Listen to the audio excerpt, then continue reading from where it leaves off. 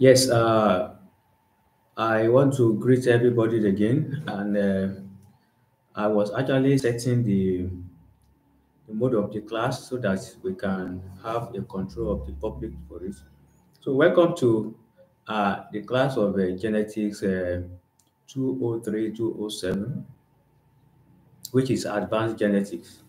And like we have opened the class during the test mode last week, I mentioned to you that I will release the outline, which I have done, and I will quickly go through the outline as it was released into the group so that we can all have uh, a brief overview of what we are going to be dealing with. And this very outline is actually a kind of what was in the old and new curriculum of the university. So we have introduction to advanced genetics one. Then we have biological cells in plant, animal, and microorganism. I deliberately put this one into the course outline because we need to actually migrate from the basic to the advanced level, and that is the reason why I put this aspect. Then cell activities, nucleus, and chromosomal features.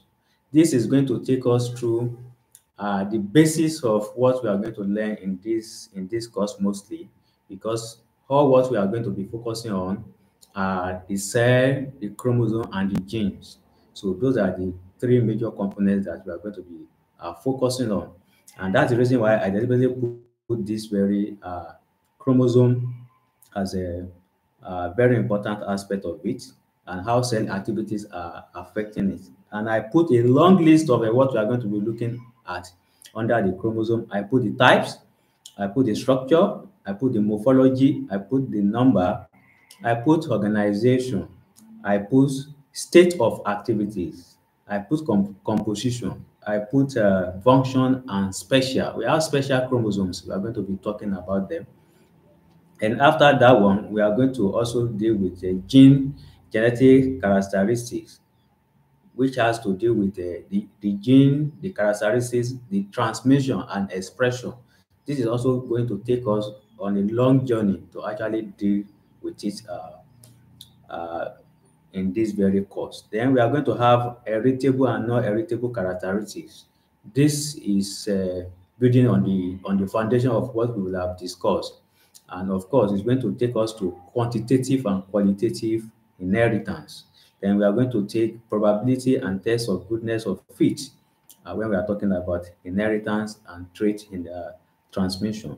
Then we are going to look at the later part of it, which is a much more complex aspect of the very course, which is genomes and genomic structure.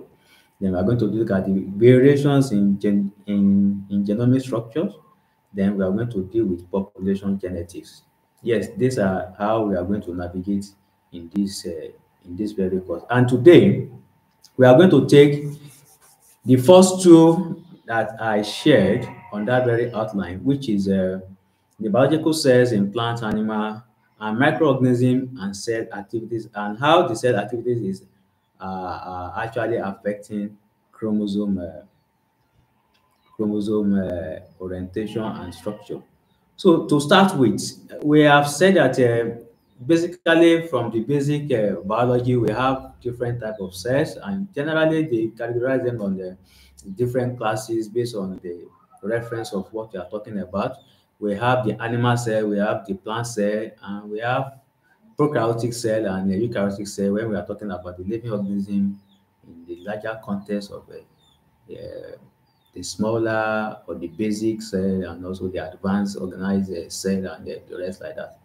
So, uh, if we want to deal with different type of biological cells, that is how we are going to approach it. They are of different sizes and they are of different types and they carry out different functions. And a brief reference of it is to talk about when we are talking about the plant cells, we know the structure of the plant cell, the cell wall, the Golgi body, the vacuole, the everything.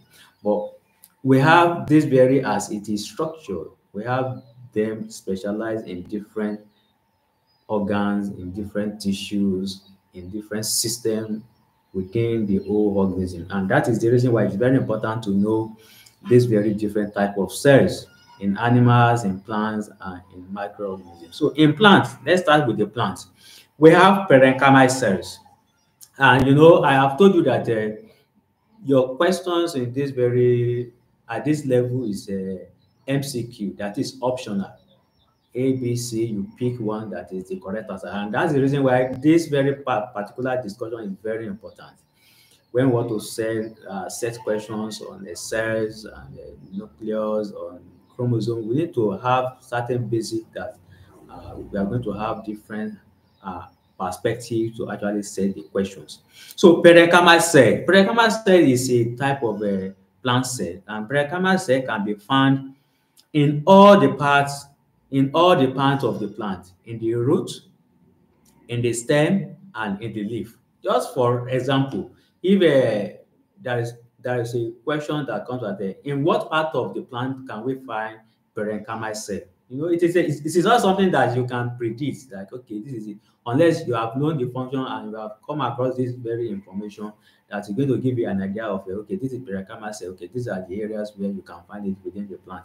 So like I said, this very parenchymal cell is responsible for three major functions. Number one is photosynthesis. It takes part in photosynthesis. It takes part in food storage, and it takes part in wound healing. But like I said, it can be found in all the parts of the plant, the major part of the plant, the root, the stem, and the leaves. Then the second one is a collenchymal cell. Collenchymal cell also can be found in just the leaves and the stem. The collenchyma can be found in the stem and the leaves primarily, and they provide mechanical support to the plant, and also they protect the plant against pests and diseases. And that gives you that the parenchyma cell is actually supporting and protective cell. So that is an idea. If you hear that, okay, a cell is protective and it is a supportive cell, then you can find it only in the leaves and in the stem. So that gives you an idea of what the cell we are talking about is. Then we have sclerenchyma. Sclerenchyma cell also can be found in the stem and leaf regions because it is providing a support and protection. And also we can have it that it is divided into two. We can have the cell part that is fibers, and we can have the other type of it that is a sclerosis. So these are sclerenchymal cells. Then we have meristem cells or meristematic cells. From that very meristematic cell, you should know that this is a cell that can be found in the root zone of the plant, and also it can be found in the tip of the bud, or in the bud and the root tip of the plant. And these are responsible for cell division. These cells are responsible for cell division and formation of new cells. So that is the idea. Meristematic cell. Yes, question can come. Which of these very cells is responsible for the cell division or the formation of new cells within the plant? That is meristematic cell. Then we have epidermal cell. Epidermal cell is the outermost layer of the plant tissues. And of course, they prevent water loss and also prevent pathogens from attacking the plants. So these are also help in absorbing water and minerals. So these are epidermal cells.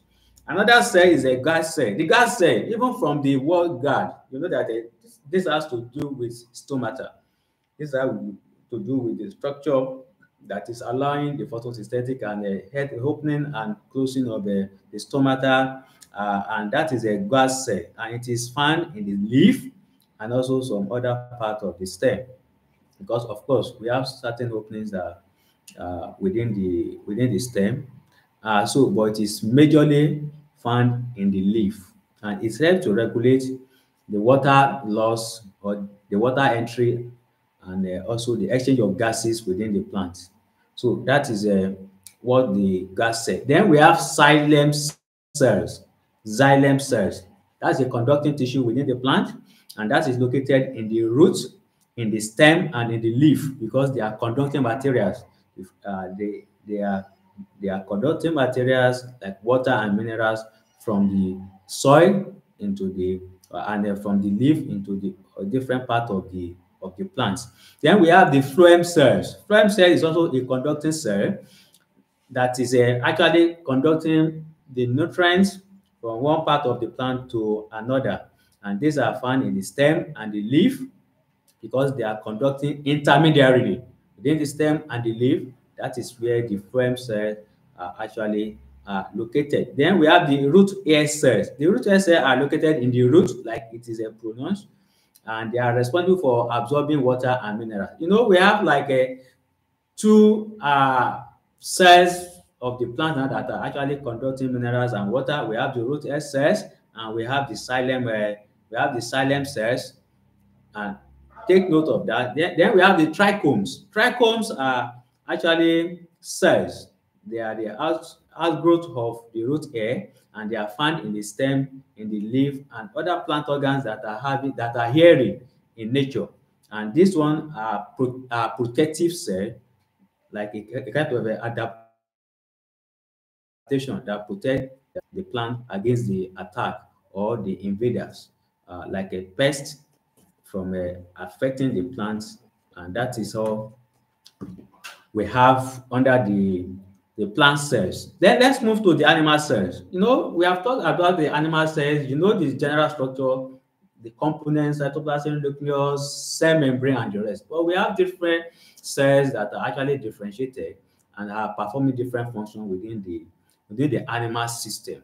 And we have epithelial cell on the list. Epithelial cells are in the skin and in the lining cavities and pathways of the animal. Wherever you can see a passage, the cell that is going to protect that very structure is called epithelial cell. They are responsible for protection, absorption, and secretion. These are the major functions of the epithelial cell. Then we have the muscle cell. The muscle cell,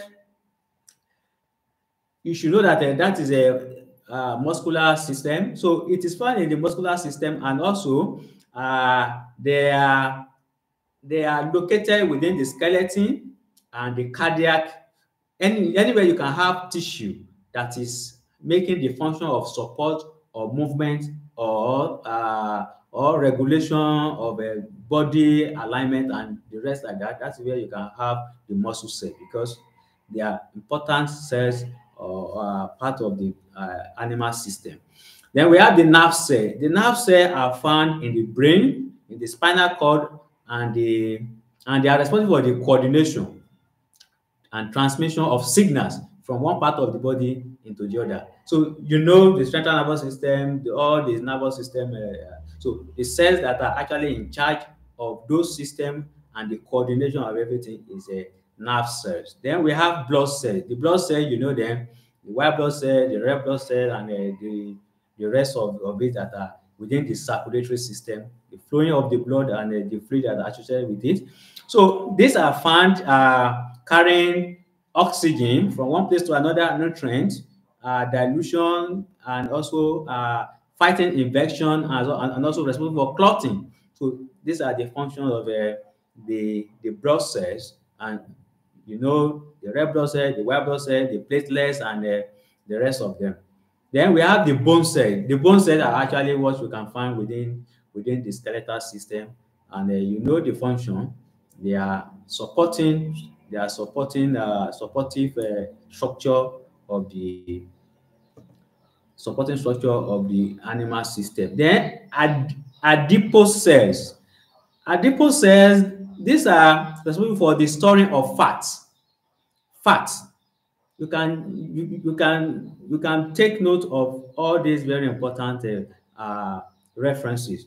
They store fat and regulate energy and osmotic system or processes within the body system.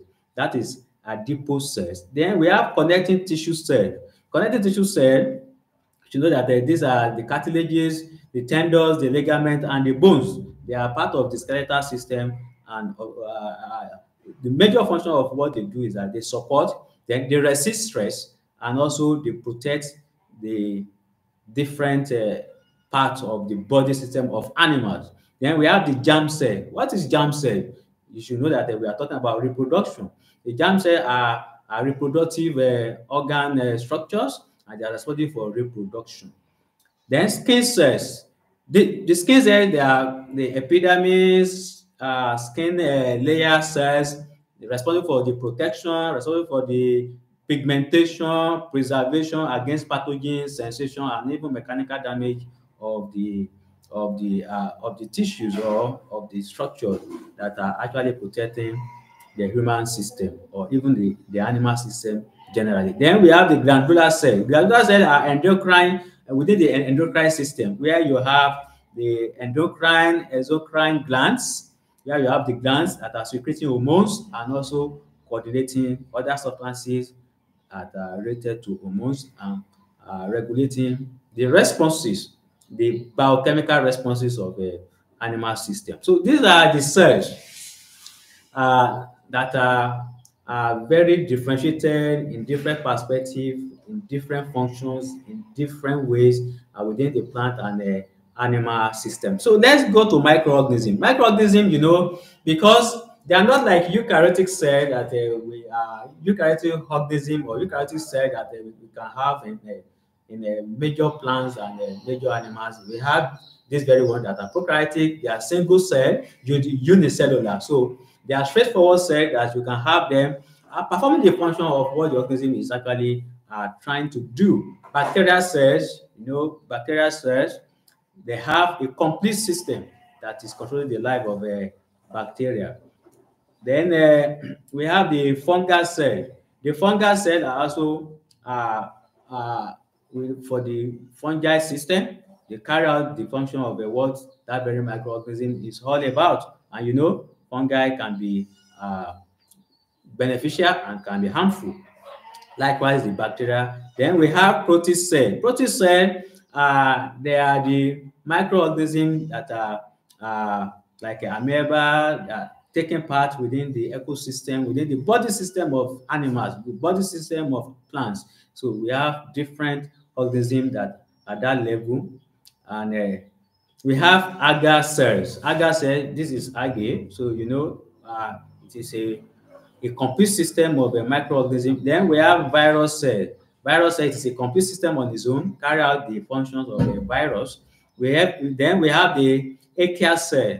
Archaea cells, they are environmental based. They are also prokaryote cell, and they can be found in their various. But what they normally do mostly is that they do carry out some bio activities within the environment and within the body of the living organism. So these are just the overview of when we are talking about the biological cells or living cells. These are the idea of the cell we are talking about, not the usual basic knowledge of the cells. Like we have the plant cell, we have the animal cell, we'll be comparing the structure and the rest of that. No, this is an advanced level of biological cells where we need to understand what are the different cells that we can find within the system of different living organisms, and what are their functions and what are their activities. And that is what we just demonstrated. So let us advance to where we are actually going for today, and that is a cell activity. Cell activities. Our cells are carrying out different activities as an existing living unit. The major activity that the cell are actually carrying out are cell division. Cell division. Any cell that is not dividing is a dead cell. That is as simple as it. Cell division is what makes the cells active. If you say a cell is active, that cell is carrying out or is undergoing cell division. And what is the fate of cell division? Cell division can be of two types. Number one, it can be mitosis. Number two, it will be meiosis. If you say a cell is active, it is either participating in mitosis or participating in meiosis. And what is mitosis? Mitosis is the multiplication of cells through the division of the mother cell. And see, we have a cell divided into two. We have the two cell divided into the multiple of 4. We have the 4 cell divided into a multiple of 8, that like that, to 16, to 32, to 64, and then the rest like that. So that's multiplication. It's what we refer as a mitosis, because the fate of a cell is to divide into 2, and all the materials that are constituted within the cell are going to be divided into 2. But it is a long process that carried out in phases.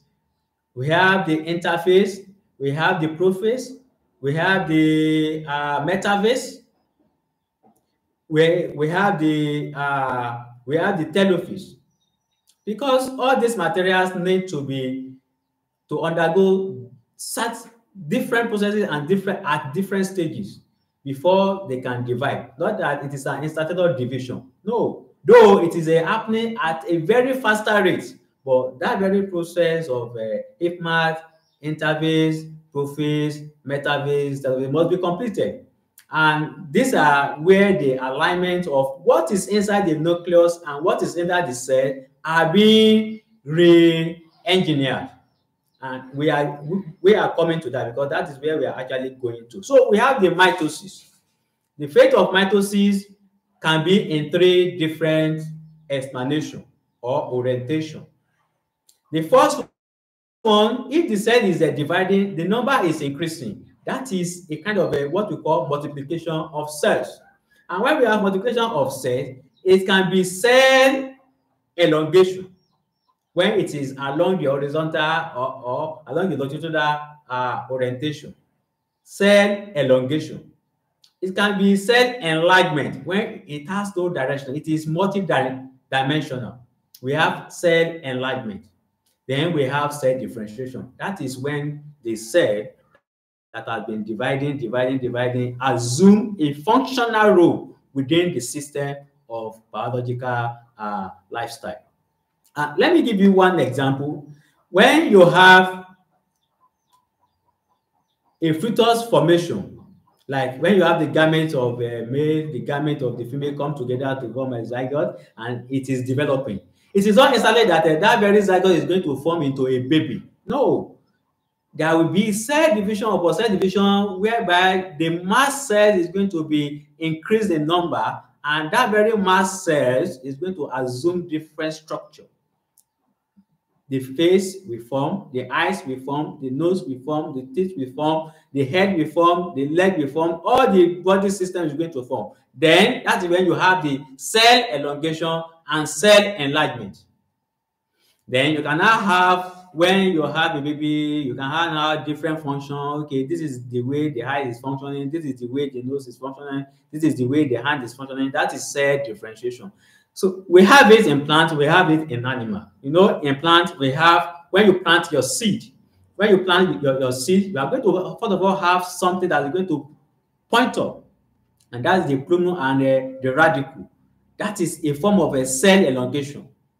Then when they are growing, they will now assume different shapes of a stem, of a leaf, or fruit, or something. That is when you now have cell elongation, cell enlargement as they are growing, and cell differentiation when they started performing different roles. So that is the way the fate of mitosis can be understood when you are talking about cell activities. But the other fate of a cell division is a meiosis. Meiosis is for the development and the reproduction. Meiosis is for the purpose of reproduction. And when we are talking about the reproduction, it is a complex process that involves 2 series of stages or 2 series of cycles. We have the meiosis 1, then we have the meiosis 2. Meiosis 1 is similar to mitosis. Meiosis 2 is similar to mitosis. But what is differentiating the meiosis from mitosis is that instead of having a cell divided into 2, we are going to have a cell divided into 2 with the constituent of the genetic material interchange or crossing over or mixing together or randomly combined. Because we are having different sets of cells and gametes coming together to mix their materials. The male material, the female material, they are coming together, not like just only one single material in the mitosis. So this is where the complexity of the reproduction, meiotic reproductive process come into explanation. And that is what led to variation of what we are seeing as invariation, varieties, differences in living organisms. It is due to meiosis. So in the meiosis 1, we are going to have 2 daughter cells produced, and in the meiosis 2, we are going to have 4 daughter cells produced.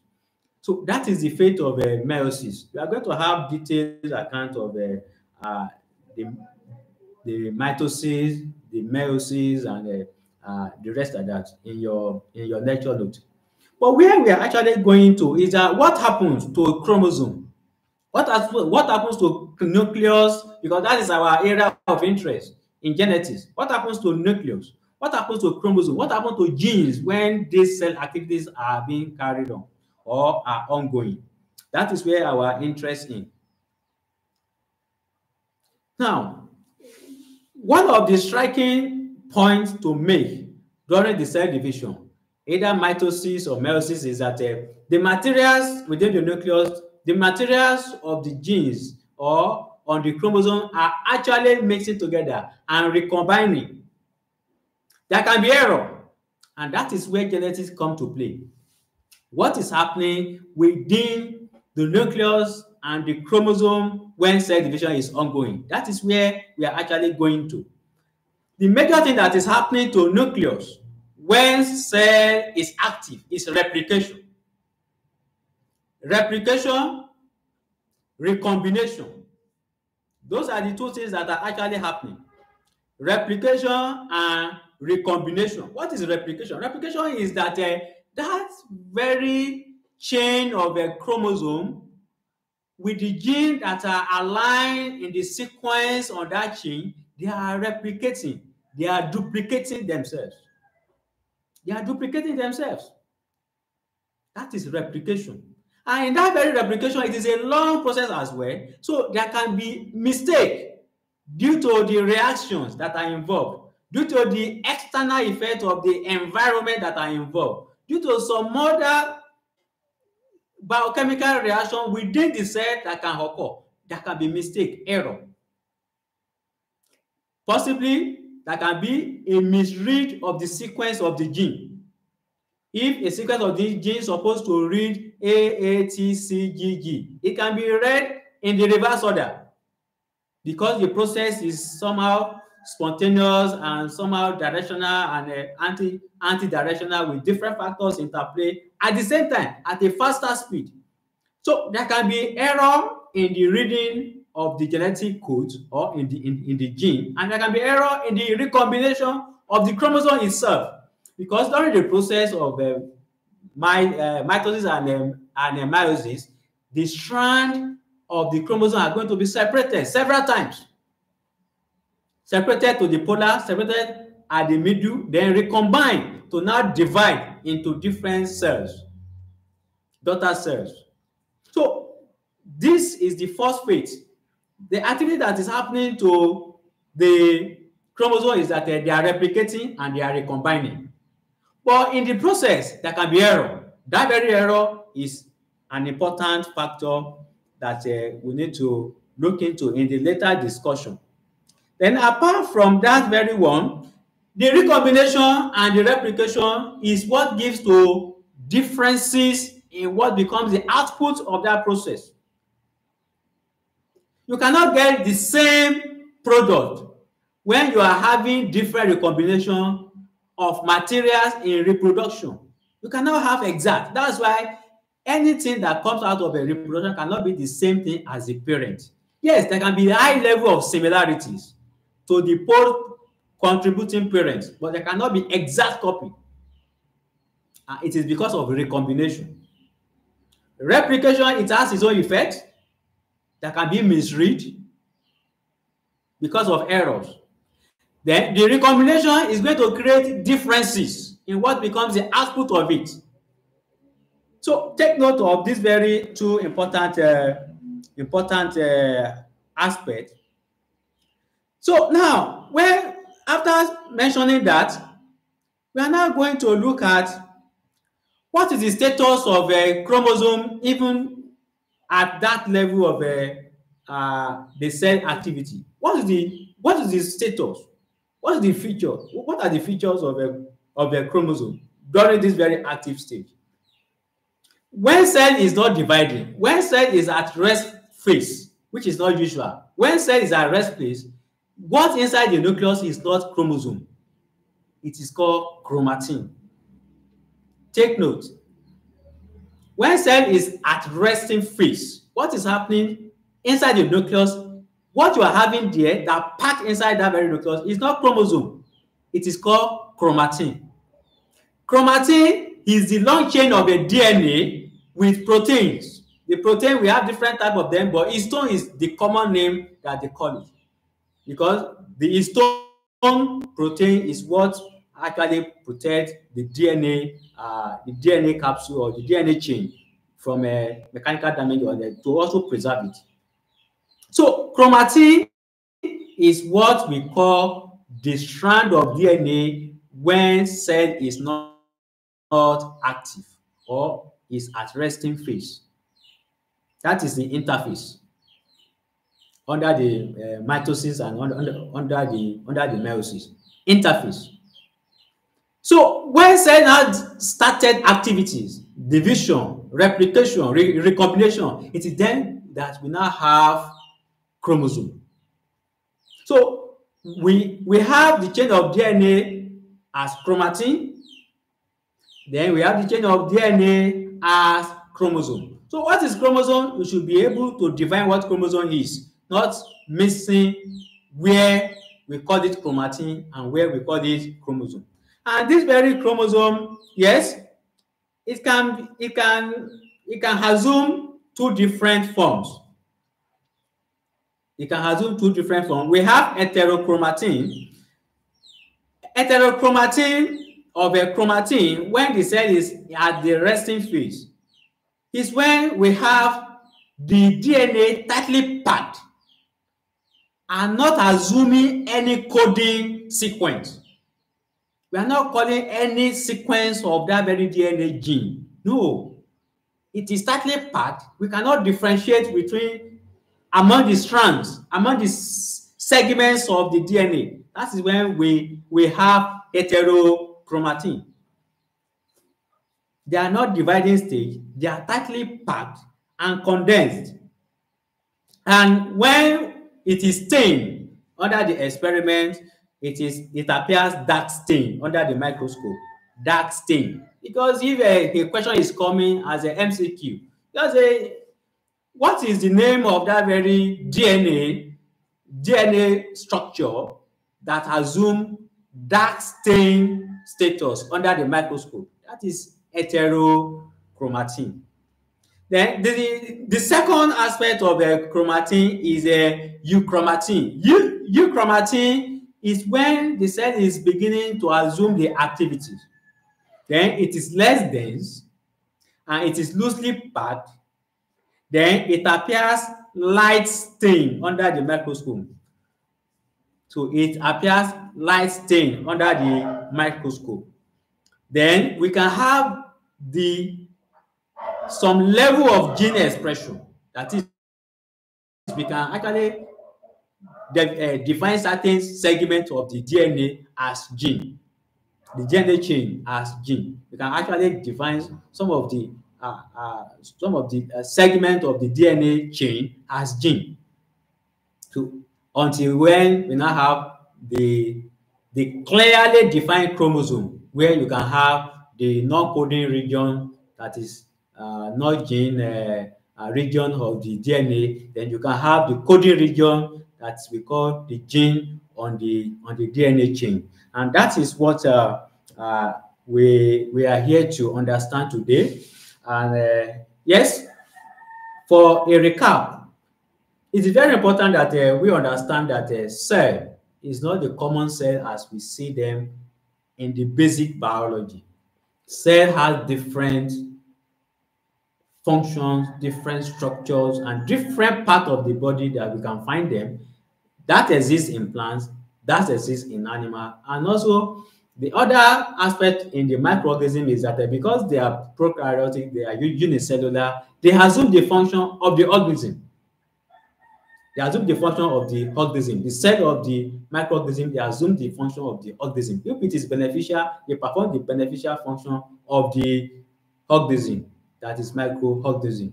For example, if you have an organism like some of the bacteria that are and fungi that are biodegradation, that they break down the complex material into the simpler forms in the environment. So they are going to assume that very characteristics. And those ones that are causing diseases, they are going to assume that very characteristic as their cell function, as their cell function. So I have mentioned some of the examples. Take note of them, and actually you are going to see them in your lecture notes. Then we advance to cell activities. We said that cell activities are actually major one, are majorly two. We have the cell division, which is the mitosis. We have the cell division, which is a meiosis. The fate of mitosis are to multiply the cell and also make copies of the original cell. Of course, this is a similar cell because there is no exchange of material. It is just a cell that is multiplying. And the fate of that is to give effect on the organism, cell elongation, cell enlargement, and cell differentiation. I made the example of how cell differentiation came to be in a different part of the animals, and I made an example of that in a plant, in different part of the plants, and I also make reference to the microorganism of it. And the second one that we call meiosis. We said the fate of meiosis is actually to reproduce. And during the reproduction, it is a long chain process that follows phase by phase. And during the phase, there are two things that are actually happening to the chromosome, because that is where our interest is. The chromosome is actually replicating. Multiplying is a copies. Then recombining or combining. Yes, recombining and combining different segments together to form a new chain of a DNA. That's what is happening. And that is the phase that is defining the variety, the differentiation, the variation in living organisms. And I said that the fate of replication is that if it is correctly read, then we have a perfect match of a chain of a DNA.